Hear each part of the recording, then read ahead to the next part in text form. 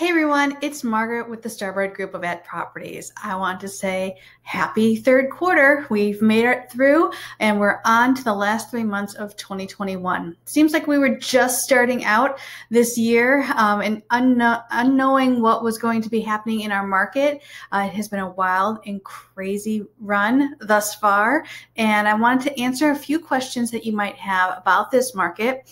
I've got a lot of questions about is there a bubble? Are we headed towards a crash? Is this just the new normal?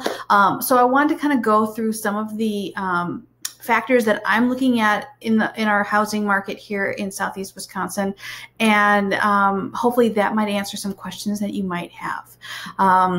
But first, I wanted to say thank you. You guys have voted us one of the favorites in Best Realtor and Best Customer Service in the Best of Geneva Lake 2021. So we are really, really happy to be thought of so highly and get your votes for this contest. It really means a lot to us, and we're super stoked that we're in not one but two categories. So we hope to improve and continue to supply the excellent customer service that you've been accustomed to.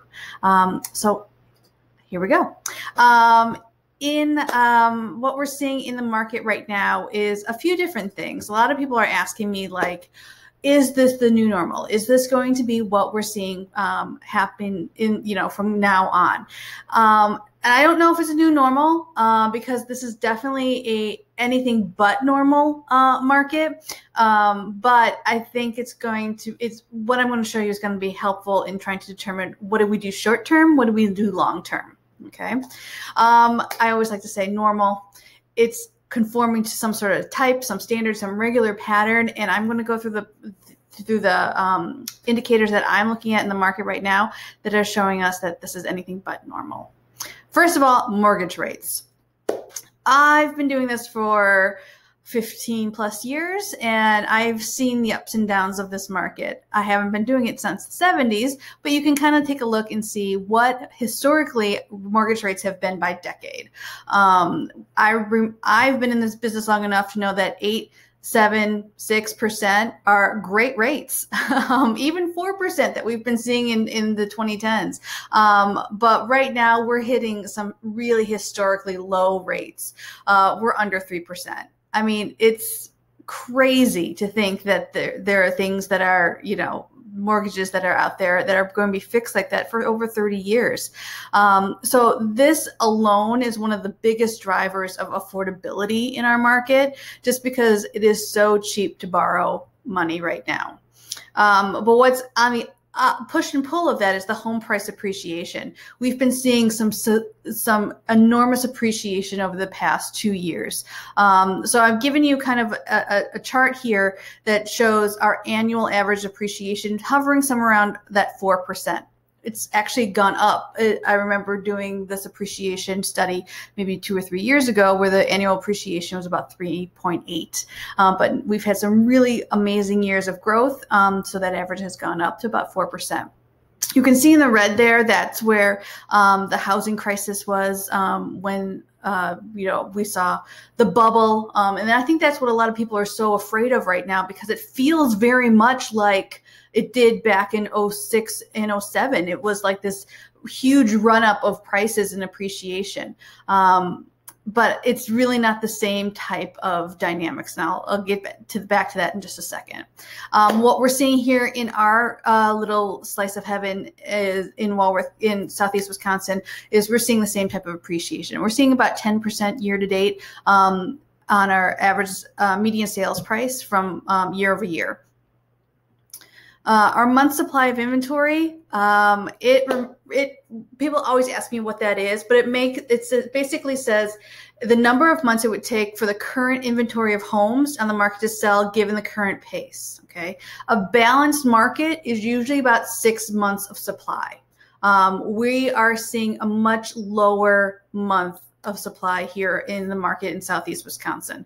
Nationally, we're seeing a 2.6 months of market on months of inventory on the market right now, and that trends very well with what we're seeing here in Walworth County. There's just simply not a lot of homes on the market. Couple that with what we were just talking about with home price appreciation, you can see how supply and demand is way out of balance. And then the mortgage interest rates that are driving that, that demand. Number of days it takes to sell a home. Nationally, we're at 17 days. That's crazy, but it's 17 days to sell a house. It's been pretty constant this whole year. Here in Southeast Wisconsin, we're seeing about 26, 25 as our average in Kenosha and Racine. Walworth has a much higher average. I think that's because we have a much higher median sales price as well. We just have some really large homes that are multi-million-dollar houses that all are selling very, very quickly, but not normally in 17 days.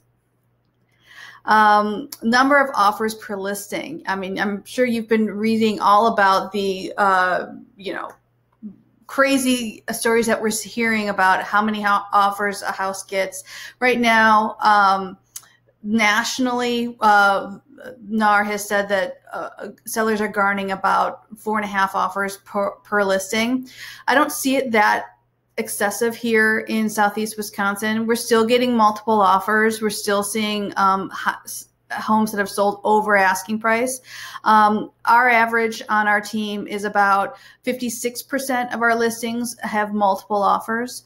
So we're seeing a little bit different than our national, but we're still seeing a very, very high demand. And what that means is that I think that this trend is going to continue. I think we're going to see a market in 2022 just like we're seeing here in 2021. The home price forecasts that some of these large institutions are putting out are ranging anywhere between 8.4 and 3.1%, averaging right around that 5.5% appreciation. So what does that mean? It means that if you're going to wait to buy next year, it's simply going to cost you more money. It is a cold hard fact that there are plenty of houses out there for the right buyers, and buyers are still very much active, even in this fall market where we see homes usually quiet down, where the market usually quiets down in fourth quarter. I anticipate a very busy fourth quarter, and hopefully that rolls into our busy quarter one of 2022, where historically that has been our biggest quarter of the year. So if you have any questions about these statistics and how they might apply to you in your situation, please feel free to call, text, or email. I'm happy to answer any questions that you might have. If you'd like to know a little bit more about what your house is worth in today's market, I'd be happy to pull comps and do a CMA, that's a comparative market analysis, and that'll show you what to expect if you were to sell your house in this market. Thanks again for sticking with me, and I hope this information was helpful, and I look forward to seeing you next month. Cheers.